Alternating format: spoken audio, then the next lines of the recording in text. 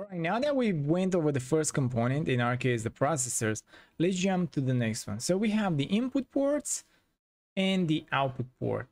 You see this arrow with a line in front of it, and then this circle with a line with a arrow in front of it. So that's an output, and this is an input. The way you bring them on a canvas is by pretty much click and drag it into. Here we don't get the same amount of options as the processors, because this is a single reusable component. All you ask you is to give it a name. So we just call it input port. Now, the input ports, what are they used in NiFi? They act as a mechanism for transferring data into a process group. When an input port is dragged on the canvas, you're gonna get prompted with the name, and they might have the input ports. That's one key feature and requirement. They have to be unique in name. So if I'll do this and I'll say in port, we're gonna get an error. Hey, dummy, it has to be unique. Cool. Public port must be unique. Cool, no problem. So you can see we can't actually do that. We can disable it, we can enable it back, and then we can also configure it. In the configuration, pretty straightforward. You can add comments. This is always good to comments for use case and concurrency on it. Cool. So let's move into that. Now, next, we're gonna see a use case for it and explain how they work. And next, we're gonna go to the output port. Same principle, same mechanism of using them. So we can say out port. Pretty straightforward. Same idea. It must be unique, but their use case is different. So output port provides a mechanism on transferring data between process groups, but outside process groups. So input, it's inside, brings data inside, and outputs brings data outside. So now let's see a use case for this one. So let's first remove them. The way you remove them, you can click and press delete, or click right and press delete. How can we use an input port and output port in our use case?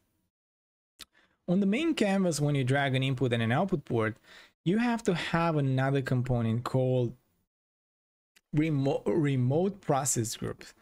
What happens when you put an input port and output port on the main canvas, NiFi will consider it as a site-to-site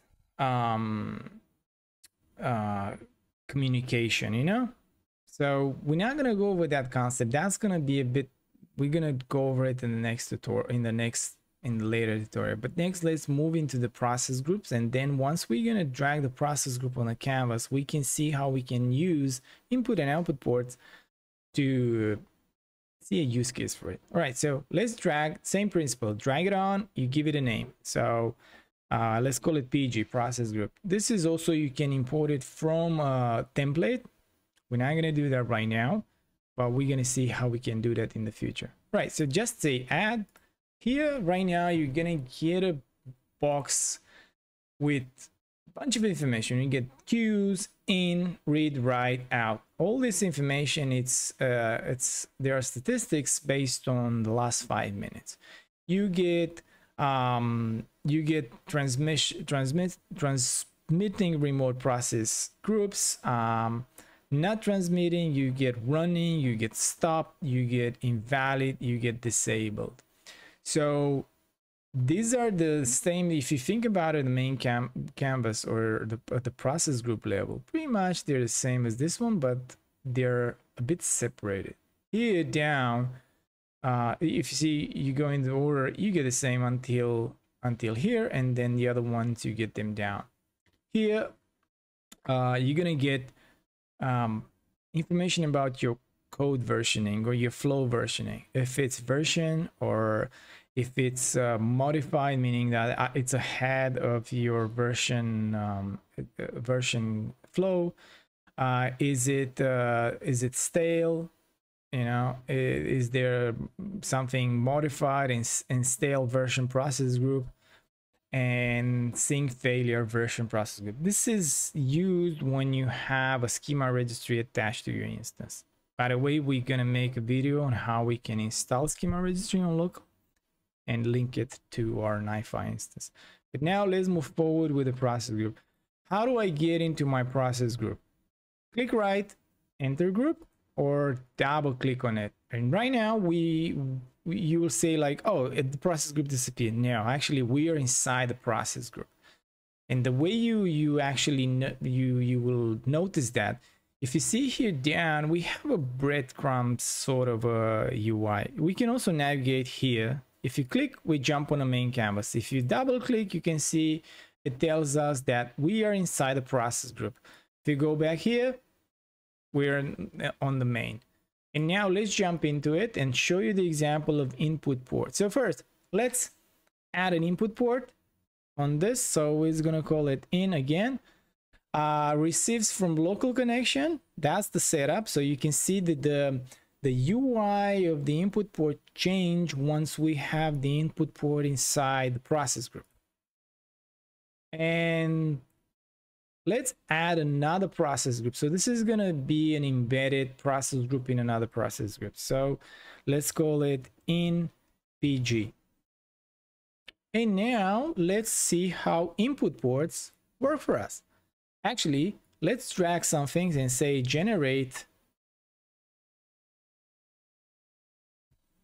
flow file. So let's generate some dummy data, attach it to the input port. Actually, no, sorry, my mistake. The input port must go inside the new process group. And once we have the process groups and the input port inside, we're going to try to generate some data outside of the process group and populate inside it. So the way we do it, we say generate flow file and drag it on top of the process group. Now this is going to list us, hey, you want to link it to what input port? We only have one. Actually, let's jump inside and make a copy of this one just to demonstrate and leave it there. And now try to link. Now it's going to give us a list of two. The relationship is going to be success. We're not going to stress about, we're not going to get into details for that. And let's run this component. So this is going to generate me, it's going to run every, let's say every second.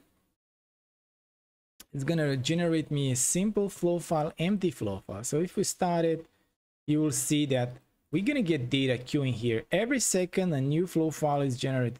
And you're going to say, hey, but we just linked them. Okay, they're queuing because I haven't yet enabled none of this one. So they're currently in invalid state because the input port must have an input, a connection input, and a connection towards a downstream component. So otherwise, you see it's invalid because it has no outgoing connection. Tells you straightforward. So what we're going to do, let's say we're going to use this attribute, this update attribute processor, and we're going to link it to it.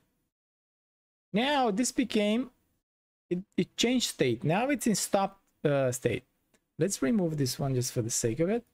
And what I need to do, I need to go start. And now you're going to see every single thing that comes from there is no longer going to be queued here. We can say do a refresh. It actually sends it straight here. Now, that's the concept of an input port. That's how you add data into a process group from an exterior, let's say, data flow. Now, let's send this data. Let's say we do some update attributes, which we're not going to do in this case. And let's add an output port. Let's call it out. You can have multiple input ports and multiple output ports in the same process group, by the way. We're just going to leave it like this. And now you can see this processor changes status. It's in running state or stopped state, pretty much. Let's start it. Now, we didn't do anything, no logic change, no update of the attributes. We just leave them. It is like an empty pass, right? And now we have this output port that tells us, hey, it's invalid because port has no outgoing connection. So what we need to do now, if I will do this, for example, let's copy this component, copy and paste, and then try to add, there's nothing, we cannot hover over this one to give us something so we can add it to an internal inside the process group component. So what's the requirement here? You need to have another component outside that will be able to hover over the process group and drag it to it and say, hey, he's going to ask us, what do you want to connect to this object or this processor? So we're going to choose, okay, I want to choose my output port and push it there. Right now you can see it's stopped. So we can start it and immediately the data will be here in the other output port.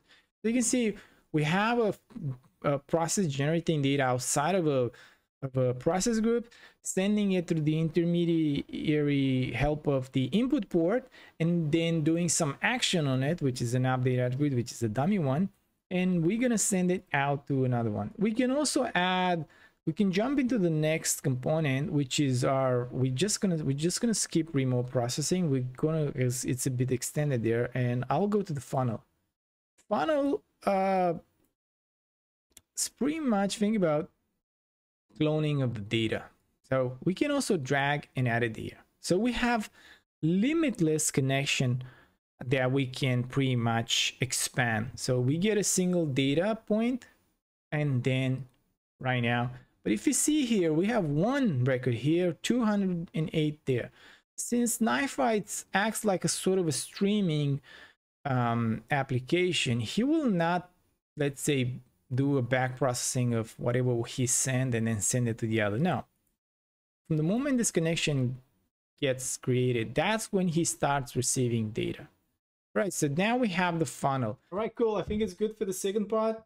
Before we jump into explaining the funnel and the rest of the components, take a break, get some water, move those legs. We cover up input and output ports and process groups in this one. Just to recap, I think they're really vital components. Input and output ports can be tricky sometimes, and you have to be careful when you use them. From the from the performance perspective. By the way, disclaimer, my first language is not English, probably is my third or fourth.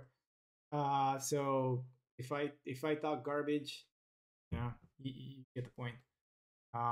So no further ado, we're gonna close this video and you guys could follow up the part number 3 where we talk about the rest of the components.